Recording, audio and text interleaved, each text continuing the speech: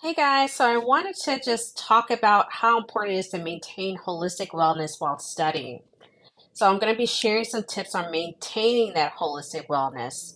As most of you guys know, I'm a former psychotherapist. I'm also someone that has generalized anxiety disorder as well as ADHD.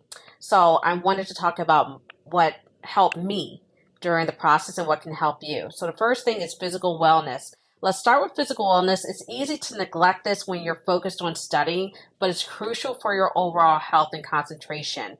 So regular exercise, aim for about 30 minutes of moderate exercise most days. This boosts your energy level and focus and is a great stress reliever.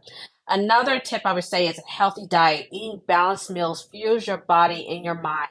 Remember, include plenty of fresh fruits and vegetables if you can, lean protein, whole grains in your diet.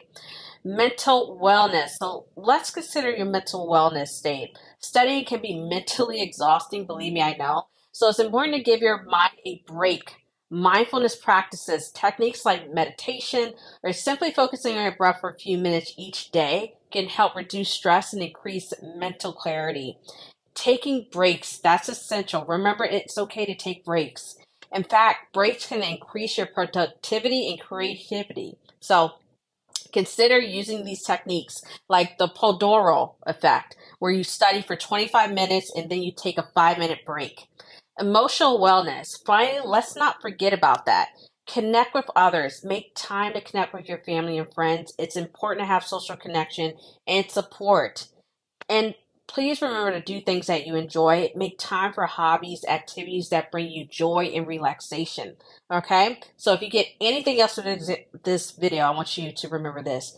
Remember, studying for your social work exams is a marathon. It's not a sprint. It's important to maintain holistic wellness along the way.